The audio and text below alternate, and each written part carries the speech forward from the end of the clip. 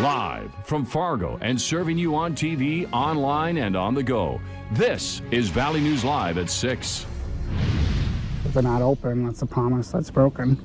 So it's a real inconvenience for rural communities.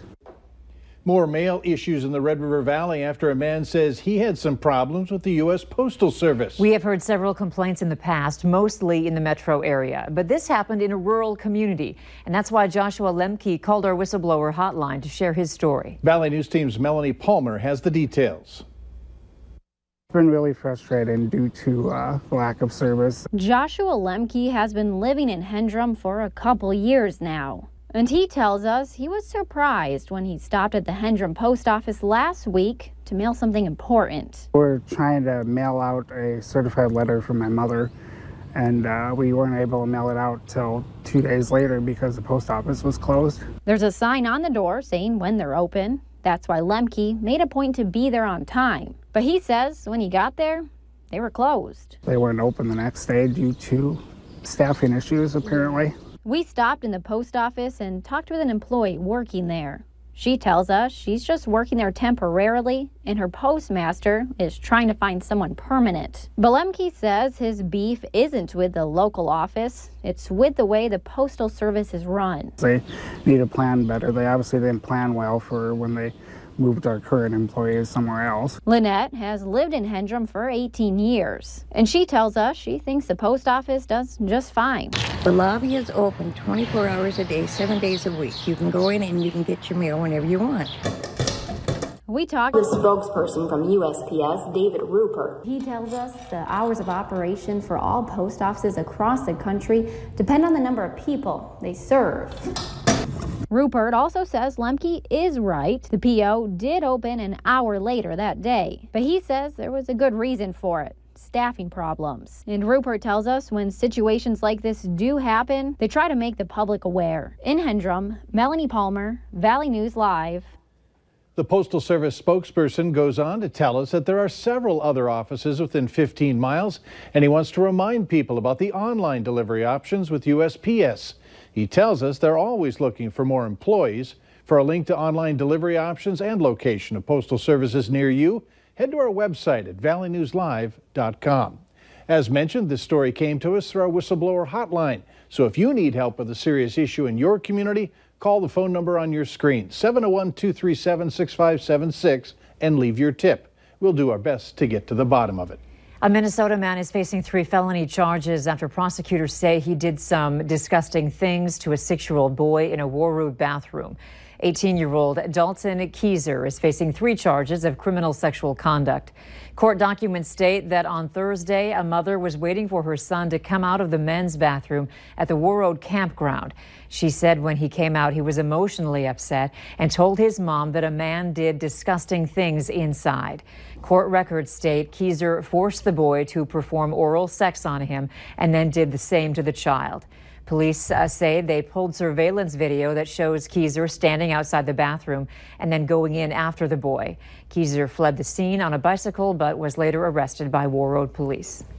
Pretty quiet out there, which is okay for most everyone, including everyone in our storm team. Hutch, nice again tonight? It's very nice. We do have one renegade thunder shower in south central parts of North Dakota. Otherwise, clear and extremely beautiful. Temperatures in the 70s out east near Bemidji, low 80s in the Red River Valley. The heat remains out in eastern Montana and central South Dakota. For this evening, we'll cool through the 70s. Light wind and crystal clear skies continue in Fargo and Grand Forks. Looks like another very quiet night. Now, Wednesday, we have a few hitches in the giddy-up to talk about. A chance of thunder for some. I'll have details in your hour-by-hour forecast in a few minutes. All right, thanks, Hutch. Now's a good time to make sure you can get the forecast whenever you need it with the latest version of the Valley News Live Storm Team weather app. You'll get your forecast as well as weather alerts on the go to help you plan your day and keep your family safe. Download the latest version for free so you don't miss important alerts. Just search VNL Weather in your app store. A deadly tornado that recently struck a western North Dakota city has prompted state and local officials to call for increased safety standards for RV parks that often house oil field workers and families. McKenzie County leaders expect to meet with state officials this week to talk about how to limit the number of people living in recreational vehicles and how to make trailer parks safer. An EF2 classification tornado ripped through the Prairie View RV Park in Watford City last week, killing a newborn baby and injuring more than 24 people. The tornado destroyed at least 120 structures, including RVs that served as temporary housing. The county planning and zoning director says that it takes a tragedy like this to open our eyes. Minnesota Governor Mark Dayton continues his tour of areas in the state hit hard by severe weather. This is what's left of Highway 23 along Carlton County following a recent storm. Pieces of roadway cracked and broken apart as floods made it completely impassable. Crews began working to fix the highway, but it came at a cost of more than $1 million. The governor issued a state disaster declaration last week to provide funding. However, he still hopes they can also receive federal assistance. We're here to say the state of Minnesota is here to help. This is not political, it's not partisan, this is a Minnesota response. We're proud of what the state legislature we have put together to have a capability to respond to help communities in situations like this, and we'll bring that to play as the next days, weeks unfold. Emergency management, along with government leaders, plan to meet with FEMA on Thursday. There, they will present their damage report data to the organization. Cash and jewelry seized from a Jamaican man accused of masterminding a large lottery scam with victims in North Dakota and other states will be liquidated and the proceeds doled out to victims under a federal judge's order, a step toward getting at least some restitution for those people. The property was seized from Laverick Willocks when he was arrested in the Caribbean country in November of 2016. It includes the equivalent of nearly $12,000, that's U.S. dollars, and jewelry of unknown worth, including gold chains, gold rings, gold and silver bracelets, including one with a diamond, and Rolex watches. Authorities say at least 90, mostly elderly Americans, lost a total of more than $5.7 million to the scam operated out of a Kingston, Jamaica mansion where Willocks lived with his mother. The case that resulted is believed to be the first large-scale Jamaican lottery scam tried in U.S. courts, with federal conspiracy, fraud, and money laundering charges filed against 27 people. There's a major traffic headache surrounding Interstate 94 and University Drive. Construction on University has forced the closure of more lanes. It's causing backups like this one today near the University exit during rush hour.